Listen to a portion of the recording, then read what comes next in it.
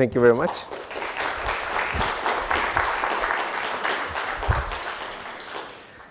Thank you very much for the kind invitation and the invitation to be here today. It's been a fantastic day, and thank you all, first of all, for coming here on a Saturday afternoon. That shows the passion for the quantum world. I'll finish off with a proposed title, which was Quantum Optics to Quantum Technology, and I thought I'll take that as an opportunity to give a perhaps slightly, let's say, light talk on that links the history of quantum optics and how it has led to numerous quantum technologies and where it can lead to as well. So hopefully at the end of the talk, the take-home message is what we had to develop as tools to understand matter, isolated quantum objects like trapped ions, for example, for the first time, or individual atoms. That toolbox itself has become our sandpit to understand how we can develop new technologies. And even today, Barbara's beautiful talk is actually a lot of underlying quantum optics tools in the process. All the operations we do on qubits, 2-qubit gates, all of that is developed from what we've done with quantum optics. But I'll extend this to as much as I can on what the impact is. So let me start with actually a very simple question, and hopefully this will highlight why this has all been so exciting to go in the realm of various applications, including quantum networks, all right? So let's start with the concept of creating correlations. If I need to identify matter, I would say it is formed by putting many things together, like atoms. But just because they happen to be around each other is not enough to form a solid or a liquid or a gas, right? The phase of matter arises only because you have interaction. Interaction leads to correlated states, and that correlated state combined leads to a collective phase, and now we have a matter, a large-scale matter. So it all starts with this. Let me see if this works. It all starts with this. You take two objects, you bring them together, and you let them interact. If they're if they're interacting attractively, they might form a bound state together, right? That's the formation of a molecule. But the whole point then is the word proximity. I think it's an underappreciated technical term in science. Proximity means there is a length scale, characteristic length scale required so that you can induce interactions, to have the right strength of interactions, so that that system now cannot be treated as this red blob. I'm a physicist, so red blobs are perfectly fine for me as physical objects, this red blob and that red blob, but rather a two red blob object, like a molecule, right? So for whatever your interaction of choice is, electricity, magnetism, anything else, there is a characteristic length scale that defines what this word means to you, proximity, okay? Every matter that you know relies on this and has a corresponding word, proximity. There is one and only one example I can find, and please help me if you have other examples, but there is one and only example I can find where I can beat the concept of proximity and still create a correlated state, a single entity. And that is, if this red ball has a red hue or a pink hue around it. What does that mean? It means it can couple, this red blob can couple to light, some electromagnetic radiation. And if that radiation can be exchanged with another red blob, I no longer care about proximity, physical distance between the two red blobs. What I care about now is what is the efficiency of taking this energy exchange between the two, from this one to that one with sufficiently strong, let's say, interaction. So you wouldn't think of the actual physical distance between these two objects, but you would think of let me draw a virtual curved mirror here and a curved mirror here. You can think of a big cavity, optical cavity, and you put two red blobs where the red blobs are at the antinodes of the cavity mode. So then you're interacting through this one common, well-defined optical field trapped inside this cavity. So then I don't care how far these are, as long as they're both individually talking to a common object, which is now the radiation mode.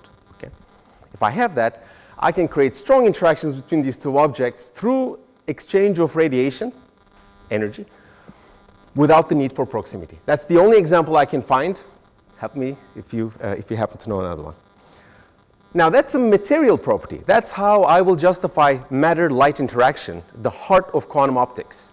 That is just one example of why it's worth studying this, why it's interesting to go in that direction to create correlated systems that do not obey our notion of proximity requirement or how things are laid out in physical space. You can imagine not 2, but 2 million of these things.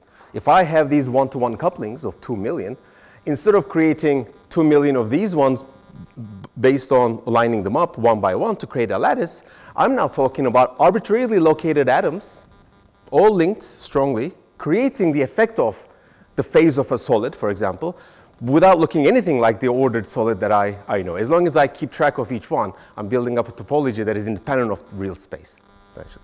So that's attractive for its own merit. But that's busy, right? I have to have, if it's 2 million of these, I have to have 1 million cavities, optical cavities, to identify modes and all that. There is something else quantum physics can give us.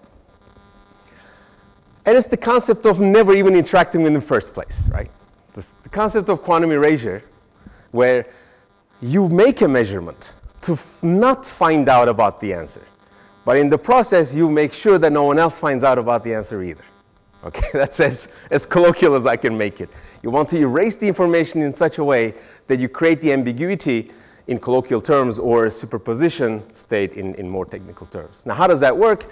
You have your 2 red balls with the pink hue again. The pink hue allows them to couple to well-defined modes, optical modes. But then there's a third party that looks at the photons, or even in some cases, the probability of photons coming. It's not even real light, but the probability of the light might come this way. And as long as this eye over here cannot tell the difference between these clearly distinguishable arrows, but let's say that it does a special trick over here and completely confuses that information, then you can end up creating, if you're lucky, if you do it the right way, you can end up creating correlations between these 2 red blobs without the need for each of them being particularly positioned anywhere. And of course, again, no link to their proximity. So imagine this eye over here, like a puppet master, with all the strings attached, strings being light strings, to create pairwise correlations on a large ensemble of, let's say, 2 million of these guys. And again, the same concept that we talked about over here of 2 million atoms with an emergent correlation at the end of it with a certain solid phase. I can do this by literally being one control unit, controlling all of the atoms, dialing them up pairwise through pairwise interactions, entanglement, or correlations. And then I create this new phase of matter that isn't linked to where they are, but rather to the topology, the index map. All right? That's attractive, to be able to create matter at will, or engineer, synthesize matter at will by programming rather than bringing things together.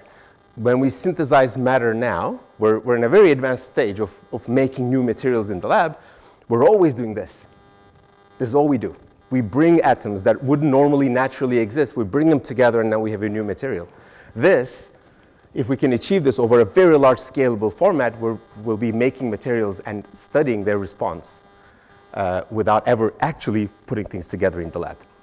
See how attractive that is? I could have stood up here, and the first slide could have been, quantum networks are exciting, we'd like to do quantum networks. But I didn't. There is more to it if we can get to the large scaling than just building quantum networks for an application. So it's good for science as well, to our understanding of matter. So let me go back to, again, this history. We always treat it as, you know, fundamental science. Science leads to technology.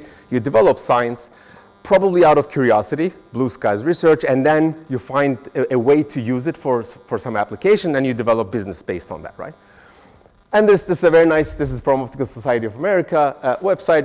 It's a nice flow of, I would say, randomly highlighted advances in quantum physics, mostly related to light of some sort.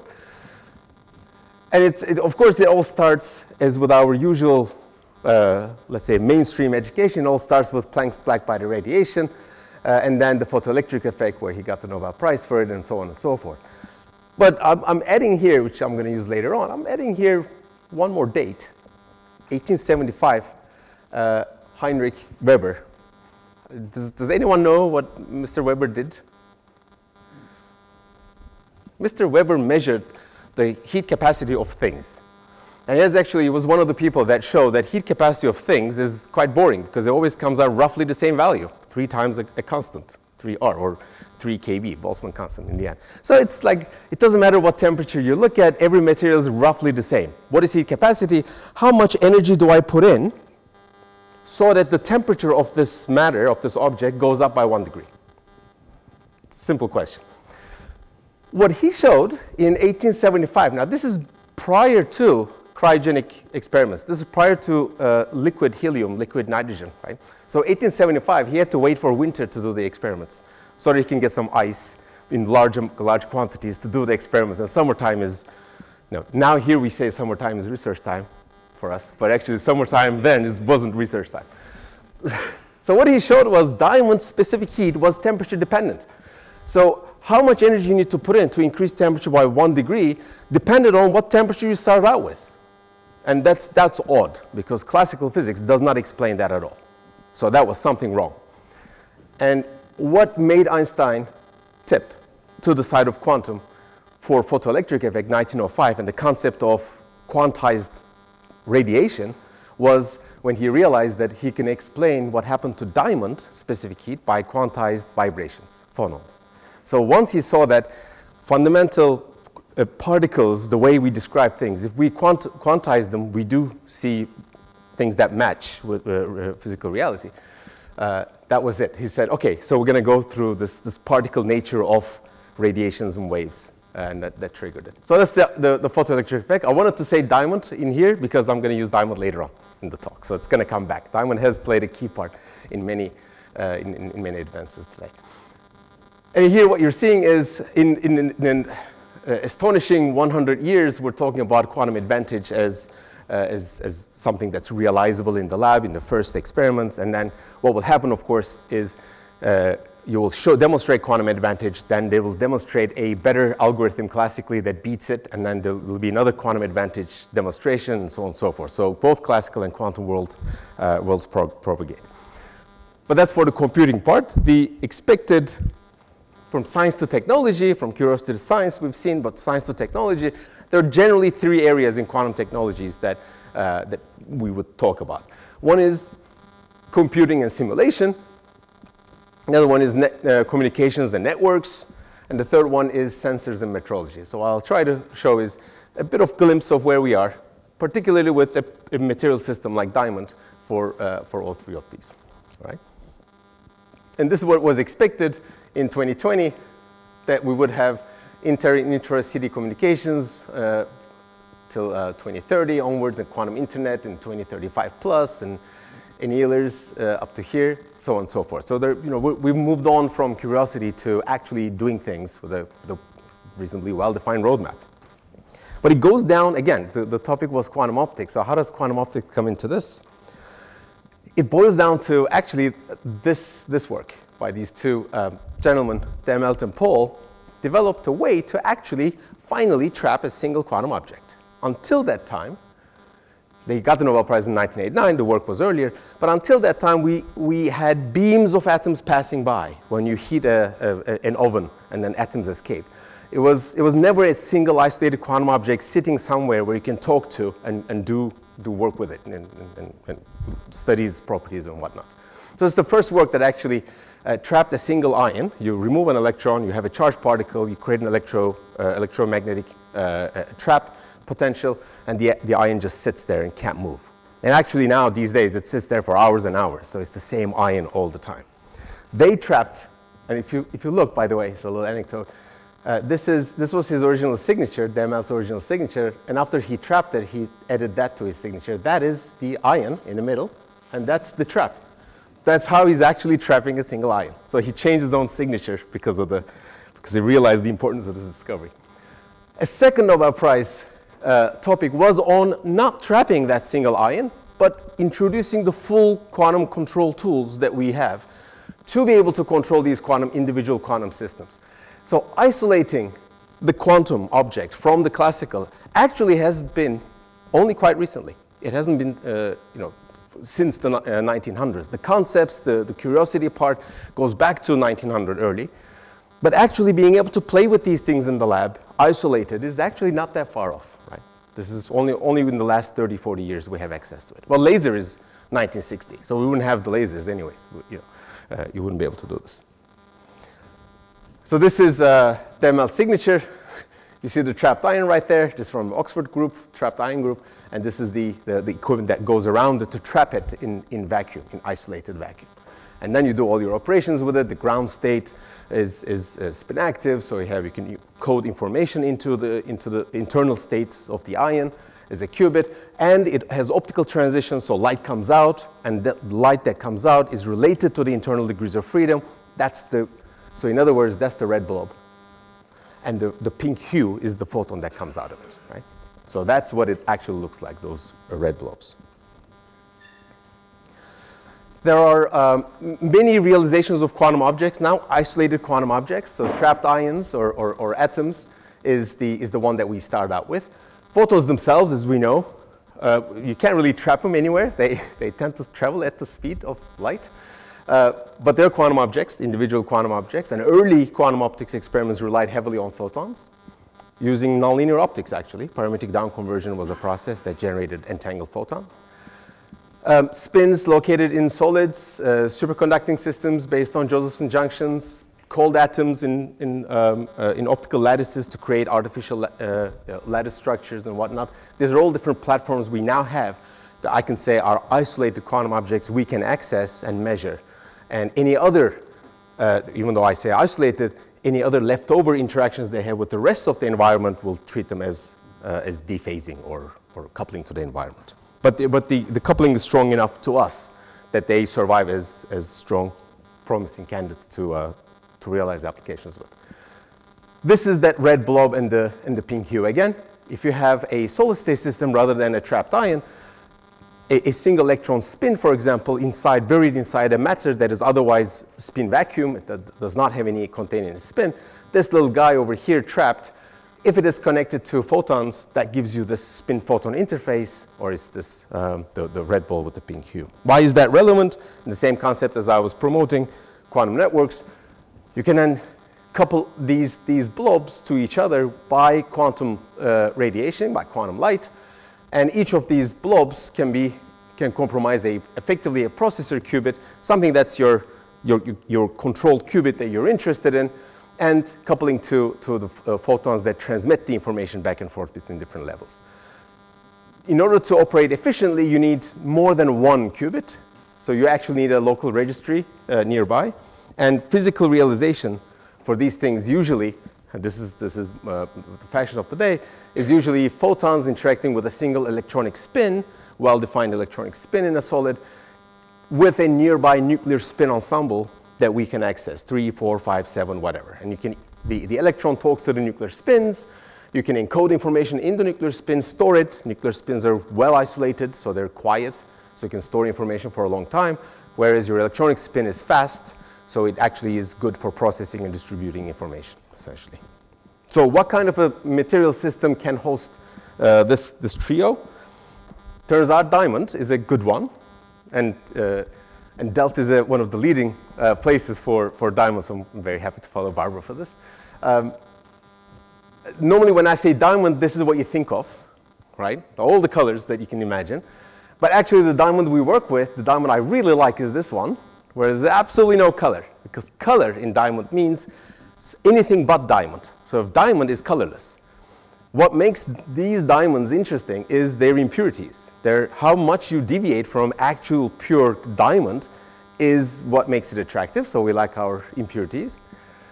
Depending on the color, you get different, depending on the atoms you put, other than carbon, you get a different color. Pink is nitrogen, so if you put a lot of nitrogen inside the carbon lattice, you get pink. If you put silicon in the carbon lattice, you get yellow. And if you put boron, you get more bluish light out. So next time you go to a museum or something, you see a nice big diamond piece and it's got a hue, you know what atoms are there that take it away from pure diamond to give its color. The thing that's interesting is to work with these diamonds, pink hue, but only one atom at a time, well separated from each other. So I have, just like a trapped ion, I only have one atom with the one electron that I'm going to talk to, but nothing around it. So when I interact with it, it's completely isolated as a quantum object. And that's called a nitrogen vacancy center. It forms in diamond, it's pure diamond, but instead of two carbons side by side, two neighbors, you remove one and replace it with a nitrogen, and then you remove the neighboring carbon, you don't put anything in there. That, called a nitrogen and a vacancy combined, is optically active. It has a spin, ground state, with some splitting, so it has some structure, but it's got an active spin in the ground state and optical transitions that link that spin to photons. That's all we need to know. Once we have that, we can start generating effectively this concept of linking those, each one of those nitrogen vacancies. This is from Jeff Kimball's paper called The Quantum Internet. He was very kind to show us these squares and red arrows and said, if you have squares, cubes, and red arrows, you're done. You can build a quantum internet. No one understood what an arrow is, and we've been struggling ever since to build this thing up. But if you put a nitrogen vacancy center here, one atomistic defect here, and photons that come from it as the red arrows, you're there. Essentially, that's the motivation. All right. And that's exactly what Delft did. Ronald Hansen's group and a large team and collaborators have actually created this A, B, C, 3 locations where nitrogen vacancy centers, these little diamond chips, are distributed in different locations, and by simply exchanging light, they were able to create entanglement, correlations between these two spins that are not proximal to each other. The only thing that mattered was taking the light from this point to that point, or this point to that point. But being able to do this, they removed this, they created a 3-particle correlated state without the need for particles to ever coming together to interact with each other. And that's the power of quantum network.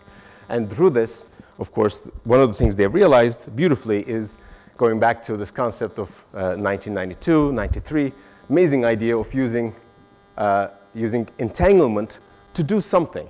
I think, if I'm not mistaken, this might be one of the first examples of, here is quantum entanglement, what can we do with it? And they came up with quantum teleportation as something that could be achieved if you have a resource of entangled particles in 2 different locations. So if you provide that as a resource, you can then use it to teleport information from A to B instantaneously. That was the claim. So coming back to this, so do we have a quantum network? Yes, we do. We have a 3-node quantum network now. There's only one. It's in Delft. We have a 3-node quantum network. It's operational, it's working, and it's based on diamond.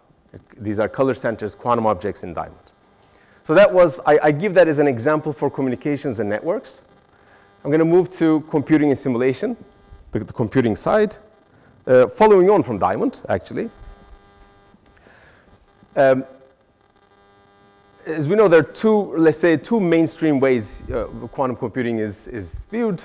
You can have the circuit-based approach, the more obvious one, and then there is this measurement-based approach where it requires providing resource into the system rather than controlling every single qubit.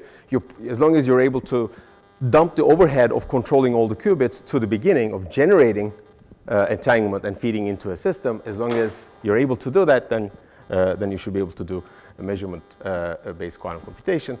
And photons are more suitable for this because this doesn't require immediately interactions. It relies on measurement. We can measure photons. We can't get photons to interact with each other efficiently. This requires interactions. It's difficult to make interactions for photons, but there's a way. And the way people have achieved it is using setups that look like this. This is purely for photon interaction setups. This is photons going through, this is called a probabilistic quantum computation approach. You use beam splitters, use multiple options to actually a full linear optic circuitry, and you pass your photons through, and on the end, you make a measurement. You make many measurements, actually, but simultaneously. If you have made certain measurements, and the outcome was a certain prediction that you had, then it means the channels you haven't measured are in a particular quantum state. So you can predict that quantum state with certainty if the other measurements give you the right condition. So it's a conditional measurement. You have to make some measurements. You fail most of the time because the whole thing is probabilistic with beam splitters and all that. In fact, it kind of looks like that. That's what the setups will look like. These are all sources, non-deterministic sources. So sometimes you generate a photon, sometimes you don't. Non-deterministic logic gates, these are beam splitters. Sometimes they go left, sometimes they go right. So there's an ambiguity. But in the end, These are the detection systems. If you detect the right combination, the outcome is correct. That's what. So if you know the movie Anchorman, it's 60% of the time it's accurate all the time. That's the phrase from the movie. So there's a low yield, but when you made those measurements, you are 100% sure it worked. All right. 60% of the time it works all the time. This is a map. So this is on-chip quantum computation, one-way quantum computation approach. You feed the photons from one side, it goes through a process of a well-defined chip, and it gives you an answer, like random walk questions or traveling salesman questions, whatever, boson sampling. What I'm plotting here is complexity, number of components on chip. Complexity is a function of year for the non-deterministic, probabilistic approach. And what you're seeing here is first initial test, and then it kind of goes exponential. Kind of like a Moore's law kind of thing, right? There's number of components on chip where people have demonstrated many things, Bristol being one of the key players in this whole business. And this exponential rate of component density is good and not good, okay, at the same time. It's good because, hey, if we can increase our complexity of our devices exponentially, that must be good, right? That's progress. It's also not good because we have to increase it exponentially to get to the next level of complexity. The whole point was that we beat exponential need. You want exponential ability, but you don't want exponential need. At the moment, it looks like to go to the next complexity, you do need the exponential growth. So in a way, the fact that we are able to do it is good, but the fact that it's needed is not good. You want to beat the exponential growth of vanishing, let's say, probability, the exponential growth of the issue of vanishing probability. So how can you fix that? You can sprinkle. So one concept here is, let me go back to the circuit. Let me see where it is. There we go. Imagine you take this circuit, all probabilistic circuit, and you sprinkle a few deterministic gates in there. If you had deterministic gates, if you sprinkle a few, you are going to beat this pure exponential behavior. So there's advantage in trying to put something that takes light and another light takes two photons and interacts with them deterministically, if you can. Even a fraction of that in that circuit would be helpful. So how can we help with that? Another color center in diamond, silicon, the one that gives the greenish hue, is actually well suited for this. It has very sharp optical transitions when you cool it down. It has very good spin 1/2 system. It's integratable. Unlike the NV center, it's better integratable into, let me see if I get to this. It's better integratable into nanostructures without suffering from charged surface effects, all the material science complexities that come from actual physical packaged devices. The NV center is good when you leave it alone, but because it has an actual electric dipole, any charge fluctuations disturbs the quality of this quantum object, whereas these, instead of nitrogen vacancy, the silicon vacancy, tin vacancy, germanium vacancy, all these group 4 category in the periodic table, they're centrosymmetric. So it doesn't matter if there's charge fluctuations. It doesn't matter if you have a noisy environment. They're quiet. They don't see it. So they work with just the spin part of the story. As long as there's no magnetic noise, they're happy. So that means you can actually take these group 4 color centers and put them in very complicated structures, membranes or these cantilevers. These little diamond chiplets, for example, is something we're working with. Each one is a waveguide. Each one has a single emitter in the middle right here. And you can take this whole unit in diamond. You can etch diamond, create this unit, break it off, literally, and then come and place it into your fully integrated aluminum nitride, silicon nitride photonic chip, very large photonic chip. So this chip that I have shown here, going back, that one, you can imagine that if we had, you know, how I prepared the framework for it, I said if this could be, for example, randomly selected, this one could be deterministic. How we're going to do that in this circuit? Well, if you leave that space empty when you're fabricating this whole chip of silicon nitride, and you take your diamond chiplet and you just carry it over and plug it in there, I think it was this one, you plug it in there, you have it. So you have a deterministic quantum object in your otherwise probabilistic circuit to enhance the operation capacity. And that's That's the concept here. Again, these chiplets will sit in circuits, and they will operate as photon-photon interaction gates, again borrowing from a concept in quantum optics. The two-level system will only interact with one photon at a time. So if in the presence of an excitation or not, the photon is transmitted or reflected, that's a controlled beam splitter choice, effectively, and done deterministically. And you can plug these chiplets into microchip sockets, as you can see here. And the idea is these are waveguides. They come in, interact, and come out. These are your deterministic beam splitters all folded into one. So there's a good scalable approach to doing this.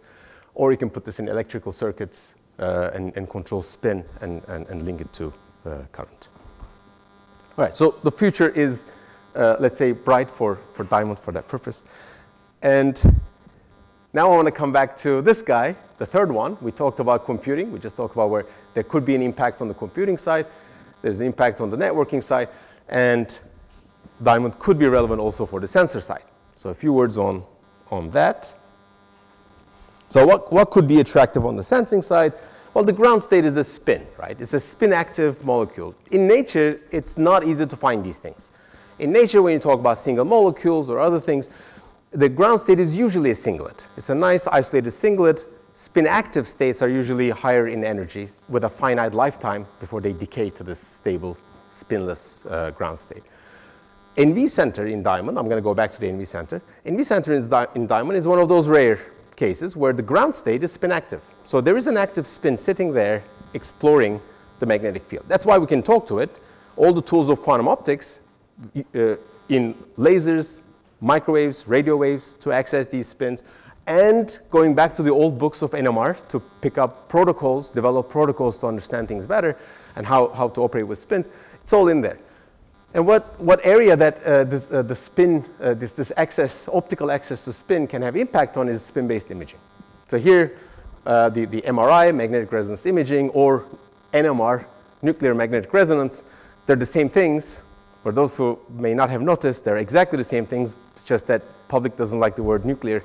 So instead of nuclear magnetic resonance, you do that in your lab for research, and when you're ready to translate it to healthcare, it becomes nuclear magnetic resonance, and you swallow the word nuclear there. But it is nuclear because, not because there's anything radioactive, but because the protons, the nuclei, are processing in a magnetic field. They process and generate a magnetic field themselves because they're processing at a certain frequency, precession frequency, and you pick it up with a coil on the side.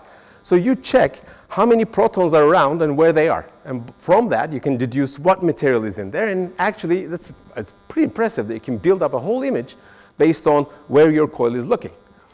The good thing about that is we can actually see inside us by the signal actually coming from us, not externally. We don't do something to us. It's the natural response of our body, and that's fantastic. The downside is we have a resolution of about 1 millimeter because the integration volume you need to develop enough signal to detect is set by how insensitive your nuclear spins are. Tiny. Nuclear spins are thousandth of that of an electron. So that's why it makes it hard to actually detect. That maps your detection volume. The smallest volume you can actually capture a detectable signal. So you want to make this smaller and smaller is to be able to see finer and finer. That's what we'd like to do. And there are many attempts. What I'll do is I'll highlight how diamond could come in handy with this. So let's take a look at those ground states that I didn't really talk about much. This was the optical transitions of the NV center in diamond. If I look over here closely, I said 2.9 gigahertz split. This is what it looks like. This is one spin state. This is another spin state. In reality, it's a spin triplet. So this is the ms equals 0 triplet.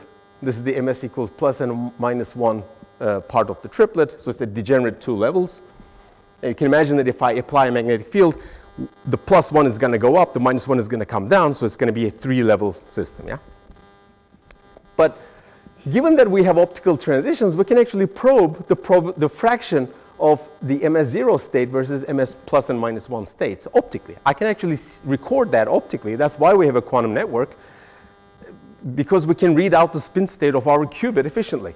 If that's the case, I can use the same thing to say, okay, if I pass a microwave, I'm doing pure quantum optics now, in the good old quantum optics, the way it was done, even pre-lasers, by the way, when people identified the spin nature of atoms. That's another Nobel Prize. So quantum optics has been, has received attention. So as you sweep microwaves, when you hit the right frequency, you're distributing the population here. You're shuffling the population. If you shuffle the population, the intensity of light that you see on from the nitrogen vacancy center drops and comes back, or it's altered. That alteration, when you actually actively, externally disturb that spin population, is a signature of where that transition is in microwaves. So my accuracy is not even the optics anymore. It's the quality of my microwave frequency I'm sending, which could be sub-hertz, right? So I have very high precision of telling where that transition, that splitting is. So if there is a magnetic field, ambient magnetic field, what's going to happen is that, as I said before, the ms plus 1 state shoots up a bit. ms minus 1, I'm done, what happened to the 1 here? ms minus 1 state goes down a bit. So that resonance that I had in the middle right here is now turned into a doublet. Okay? So from the splitting of the doublet, I know the magnetic field that the NV sees. Great. Let's see. So here's an undergraduate lab demo of the NV center measuring magnetic fields. As you apply Gauss in units of Gauss, meaning small, that's what I'm going to say. If you're using units of Gauss, that means you're measuring a very small magnetic field. And what you're seeing is this state is splitting up into more and more split doublets as you apply more and more field to the NV center. Okay? So it's a direct measurement. You can actually see this. So how can I use this? That magnetic field need not be coming from an external field we apply. It might be a nearby spin. So if I want to detect the presence of a spin that isn't coupled to light, what am I going to do? I can't use MRI or NMR because the signal is not strong enough. But I can bring an NV center nearby, and its magnetic field of this one spin will split. To what extent, I don't know, but it will split this transition, and I should be able to detect down to single spins. Okay? Magnetic field down to a single spin. And it turns out that even light, even heat is something detectable, so you can talk about nanothermometry with NV centers. But that's just to keep in mind that there's multiple modalities for this. So this is called optically detected magnetic resonance. So it's not magnetic resonance imaging the way we did it, using the signal from the spins processing together in a finite field, but rather optically reading out what your NV center tells you or what your physical system tells you. And actually it goes all the way to 1920s with mercury vapor. So it's, again, atomic physics, optics and atomic physics combined together to give us first applications of optically detected magnetic resonance, internal degrees of freedom, and it goes somewhere here is the optical detection of single emitter. This is the ions, right, 1980s. That's where first time we actually see single quantum objects. And NV magnetometry, nitrogen vacancy center magnetometry, is literally in the last 10 years. It's amazing it's been 10 years already, but it's only been around for about 10 years or so. How does it perform now? This is a nice map. I like this map. It's magnetic field sensitivity. How sensitive are you to a strength of a magnetic field that you're seeing, you're exposing the NV to? And this is the characteristic size. How big of an area do you need to integrate to get that signal? Or how far are you from the source, essentially?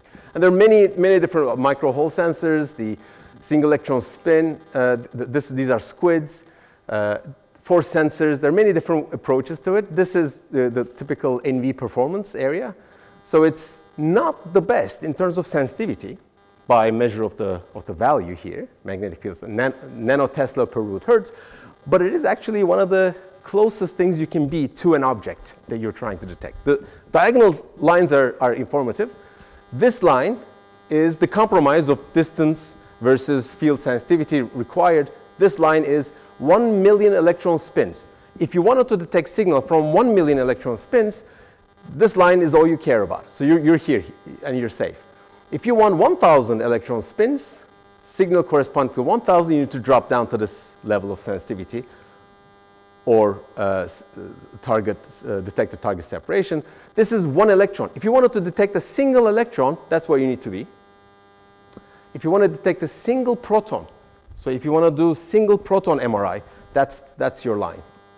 And the only thing that kind of rests there is the NV. So just about. It's not comfortable to say we can detect with high signal to noise, but it is there. So it has the precision to be able to do this.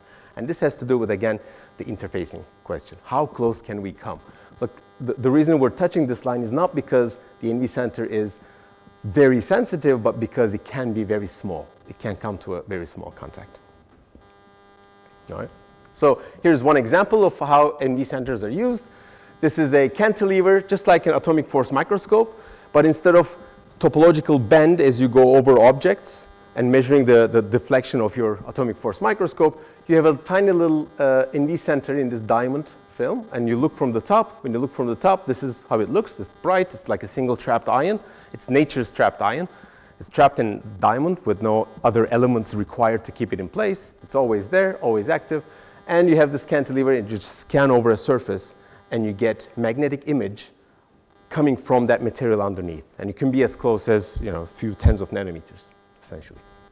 And that's an example image on top of a magnetic material, and you're imaging the stray field vectorially. That's the nice thing about the NV center. You can actually get a full vectorial map of the field on top of a magnetic material. Even if it's antiferromagnetic, in fact, you can capture the spin texture underneath and understand at the nanoscale. And the biggest wins in this is that your measurement device is a single electron spin. So its back action to the material you're measuring is on the order of 1 electron. What you're measuring is probably hundreds of electrons equivalent. So the back action is removed. So it's a nice, clean, undisturbed image you can get as opposed to magnetic force imaging, for example. And here's a superconducting material, thin film, very thin superconducting material. And if you look at, again, if you do the same experiment on this material under different conditions, you can actually resolve vortices opening up, superconducting vortices opening up in the field in this otherwise superconductor. So it's very nice. You can actually capture these spin textures or magnetic phenomena in nanoscale using these systems. And I'll show one more thing. Let me see, how am I doing with time? Good. So instead of a tip, you can also say, I don't want to bring my detector to the object. I like to bring the object to my detector. For that one, this is also another modality of measurement with NV centers. You place them very close to a surface on the order of 5 nanometers. All right. And then you say, OK, I'm ready. Let's put something on it. And let's measure that something. Now, the interaction, this is the funny thing about the NV centers, it measures in a dipolar fashion. So it will measure what's up here, but it's not going to measure what's up there of the same species because it's too far off. If it's too far, the signal is vanishingly small, so the NV center won't detect it. So it has a naturally small integration volume for detection. And what people have done, particularly Harvard, is demonstrate that if you put a solution, the complex solution on top of a diamond surface with very shallow implanted NV centers, engineered around 5 nanometers, you can actually detect the spin of hydrocarbon chains as they land on top of your NV center. Okay? And this is, what you're seeing here is, this is from 1913. You're seeing a 5 nanometer cube volume, world's smallest NMR machine, where you're measuring different species, oil, PMMA, hydrogen atoms, and all that. So this is MRI with a 5 nanometer characteristic length scale. And of course, you can take it much larger. So that's single NV talking to a very small thing. But you can have an ensemble of these NV centers, and you can look at macro things like these worms, live bacteria that actually eat iron. So they eat things and they produce iron, but they don't get rid of it. So they have iron in their bodies. And then these iron deposits align with the Earth's magnetic field. So it's a funny system on its own. And they're able to measure. The only way to see it, of course, is to do scanning electron microscopy like they've done here. But you kill the species, of course, when you put it into an electron microscope. By doing it like this, with a diamond film right here, this is our effectively diamond film with the shallow implant, but high density, you can actually map out the orientation of these iron deposits inside these live as the thing wobbles on in your sample. Anyway, so I think I justified diamond is good, and it will be around for many different applications. I want to finish off, last few minutes, I want to finish off with something that has nothing to do with diamond, but really taking us back to the main message. The main message was quantum optics. And I want to highlight one very odd feature of quantum optics and how it has also impacted our technology, all right? And that is noise, right? Everything I talked about was signal, improving signal, isolating signal, and now for the final punchline, we're going to talk about noise. So if I talk about light, we can talk about the quantumness of light. We always talk about the wave and particle nature, right? It's always, the debate has been going on for decades, centuries. You know, you had Huygens' beautiful experiments and ingenious idea of Huygens wavelets, and Young's experiments, Fresnel, Fraunhofer, everyone experimentally demonstrating that light is wave. And then you have Newton claiming that light is corpuscular for no good reason, because it's simply authority. But aside from that, we now know that light is made of particles, photons, if you treat it that way. But the interesting thing is there is more to the story of the quantumness of light than just whether it's wave or particle. It's this part. It's what happens to if you zoom in and look, the noise on it. That's where quantumness is. So there's more quantumness buried in the fact that there is noise that you can't get rid of. It's not the classical noise, there's quantum noise, and that's interesting on its own. And what happened was, in 1975, Horace Yuan came up with the idea that the fundamental limit of noise in any object, in any physical system, is probably vacuum noise. And he came up with the idea that if you use light and nonlinear optics, you can take the absolute limit of noise and squeeze it. You can make it less. It comes at the expense of something. Of course, it comes at the expense of noise being larger somewhere else. So it really is the concept of that's the word, the technical word is squeezing. So you take the uncertainty and you take this, whatever this segment is, that's how uncertain you will be, set by quantum physics, set by vacuum fluctuations. And he says if you employ nonlinear process in materials, you can actually take this and make it much smaller. And maybe noise fluctuations in and out of plane will be much larger, fine. But the volume is preserved, think of it that way. There's no breaking of fundamental laws here. But you can choose an axis where there is no noise or there's very little noise. And that's called squeezed light. And people have demonstrated this. And now it's, that squeezing is such a way that it's like a thin line, think of it that way. You start from a circle of noise, and now it's squeezed to the point where it's not even an ellipse. It's that extended complete line. But the catch here, the nice thing is in 1980, Carl Caves came up with an idea. And this is Carl then, when he came up with the idea, and this is Carl today. Great guy, fantastic guy.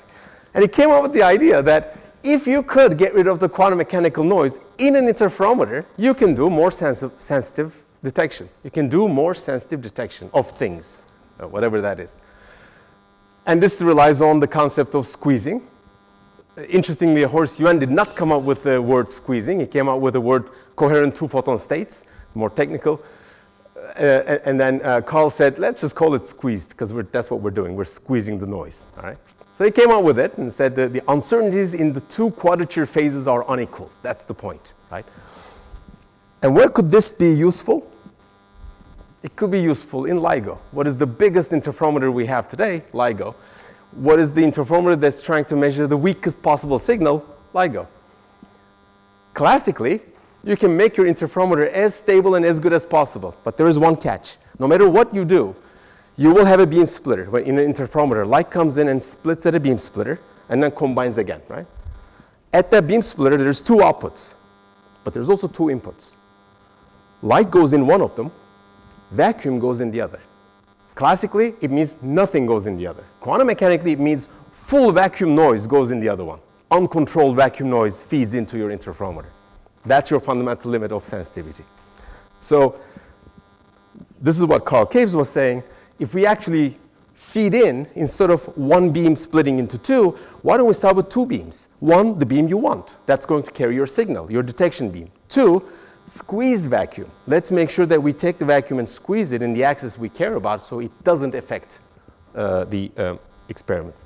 And this is an article from 1988. Squeezed light, recent successes boost hopes for applications. And one of the applications that was was hoped was gravity wave detectors approach the level of sensitivity needed for success, squeezed light generation likely will have become routine and presumably employed in the efforts for LIGO. Okay. 1988. This is a paper from 2019. I wanted to highlight the authors list on how complicated these experiments can be. And interestingly, you might think that at this point, like in particle physics papers, you might think that it's alphabetical. It's not. If you're careful, there is credit given in some random order to a certain number of people, and then at some point it becomes alphabetical. So clearly these people did the work. I think those are the main ones that actually struggled with the whole experiment. What they've shown is that reference, this is the best LIGO can ever do, is this black line of noise versus frequency. So it's like a noise spectrum, if you will, how good your system is. So this is what that profile is, all right? So you cannot, if your signal happens to be, if your gravitational wave is at 100 hertz and it happens to be at this level, you wouldn't be able to detect it. That's what it says. That's the lowest threshold for detection. And when they put quantum enhanced sensitivity by putting in squeezed vacuum from one side and normal laser from the other, they're able to drop it down. Remember, this is logarithmic, so they're able to drop it down. And they use that to actually detect gravitational waves. So squeeze light-based gravitational wave detection has happened. It's the first direct observation of gravitational waves using squeezed vacuum states, essentially, by using a nonlinear optics crystal to generate squeezed light. And what is squeezed light? When I say squeezed light, what do I mean by especially squeezed vacuum? It turns out squeezed vacuum is photon pairs. Instead of vacuum, instead of zero, nothing, it is pairs of photons generated in a spontaneous parametric down-conversion process, which is the process that got last year's Nobel Prize for Bell's inequality experiments, JZ, Greenberger-Horn, Zeilinger, and all that. So it's the same tool that generates entangled states for us for years, for decades, and also quiets down our LIGO for gravitational wave detection. So with that, I'll leave off. Hopefully I convince you that the quantum optics toolbox that we had all this time is actually useful for future technologies. Thank you very much.